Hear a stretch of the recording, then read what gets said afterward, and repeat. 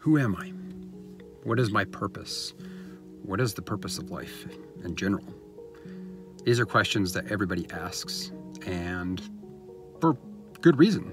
We don't come to this world with instruction manuals, and we all struggle to kind of figure out why we're here, who we are. But it seems like society has us asking that question, chasing our tails with the who am I? What am I supposed to do? Where am I supposed to be?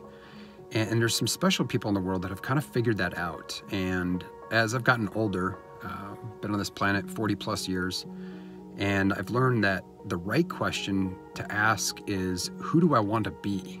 Instead of asking, who am I and what my purpose is, it's taking that question out of fate's hands and taking control of it and saying, who do I want to be?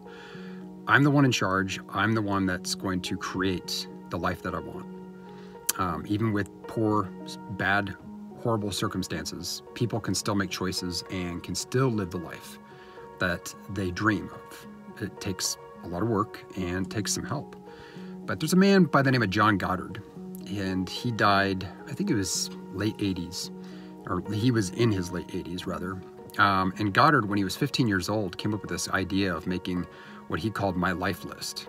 And over the course of time, he created 127 different goals or dreams or things he wanted to do, be, see, or accomplish, or just experience in general. And when he died in his late 80s, he had accomplished 114 of those 127. So, pardon me, pretty impressive, pretty impressive. On there were some crazy goals like run a 5-minute mile, land an airplane on an aircraft carrier, milk a poisonous snake.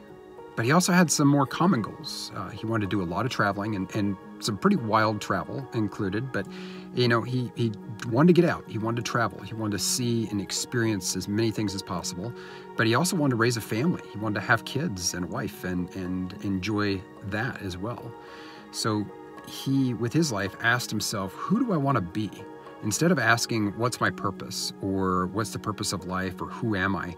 He asked the question, who do I want to be? And then he wrote it down on a list, very specific, and he upgraded and improved that list as time went on, and ultimately was able to accomplish those things because they were before him. They were sitting there, like in his face, right there, like, this is what I want to do with my life. And I think that's the question we all need to ask ourselves. We need to ask ourselves, not who am I or what's the purpose of life? Because I think someone like Goddard has kind of explained what the purpose of life is. We don't come here with instruction manuals. So the purpose of life is to create, to be creative, and to do something with your life that sings to you, that feels good to you, like Goddard did. And the question to ask and to try to answer is, who do I want to be? So I ask you, what are some things that you want to see, do, be, experience? What are some things that are on your list? Do you have a list? If you don't, why not make a list? Why not, right? Well, thank you for watching. Please like and subscribe. And I ask you to comment below about, who do you want to be?